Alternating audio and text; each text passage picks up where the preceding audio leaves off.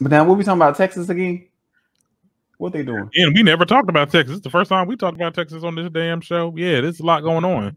So apparently, the Supreme Court has allowed Texas law to go into effect that bans women from getting an abortion after 6 months. 6 months. Weeks. 6 weeks. Oh, I said, girl, 6 weeks of their pregnancy. Yeah. My thing is this. Aren't they having issues with foster? Aren't they having like a whole foster care crisis that they're not doing anything about? I'm like, I guess the sanctity of life doesn't really matter when you're alive, right? It's weird. Like, what was your whole thoughts with that situation? I think I said on Twitter, the lone star on their flag is Texas's Yelp rating at this point. I think that anytime there is legislation to kind of control people's bodies, like even with the vaccine thing, I just feel like, you can like code enforcement just for public safe and safety and public health. But like this abortion thing, I just feel like as a woman, I can't imagine what they are feeling, because there's so many different ways or situations where women end up pregnant. And it's like, you're going to legally tell me I can't get rid of this? It's not a baby. This is literally tissue. It's like a tumor that I can't get rid of because it can develop into a human, which the only thing you want us to keep having babies for is so that it increases the value of the country, because that means you have more people that you can enter into the working class. Like every child and every Social Security card, every Social Security number is like $1 million bond. Like that's your expectancy, your life expectancy. You expect it to transact at least $1 million. And you're either going to cost the government that, or you're going to bring that to the country.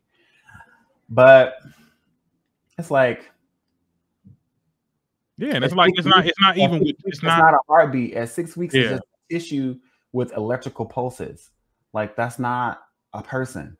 It's not conscient. It's not conscience. It doesn't have any real rights because it's not a person. It's developing tissue. Makes no sense. It makes no sense. And these are the same red states that allow the death penalty, war, supports gun ownership, not wearing the mask or getting vaccinated. Right. None of this is pro-life.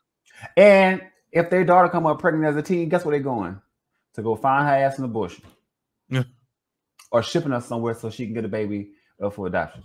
And that's what I have issues with this country. It's like, it's not because y'all not doing this because of morality. Y'all doing this because of the bottom dollar. Y'all doing this because of money. You get what I'm saying? This is like the same thing what people said about the whole prostitution thing. It's like, man, it's because they can't get a cut. And that's what it is. Somehow abortion affects that. I mean, to be honest, I don't think as much abortions is going on, and this is just I could be wrong, correct me if I'm wrong. I don't think as much abortions is going on as the country thinks. You get what I'm saying? So it's like, it's a lot of people's last resort. So I don't know what and then the whole thing with the law is like everyone involved will get fined. Like not only the doctor, but the person that took her there, or just like anybody that helped her out, or anybody that helped that person out. So the law is just weird. And for the Supreme Court to pass it, it's just, I don't know, child. It didn't really pass anything. It wasn't anything that they would. It's not something for them to hear. Like they can give their response, but it's not a case that they're taking on at the moment. It's just they give their take on it. Can't ban it, but there have been several lawsuits that have been brought up, and the Attorney General of the United States has filed a suit against Texas.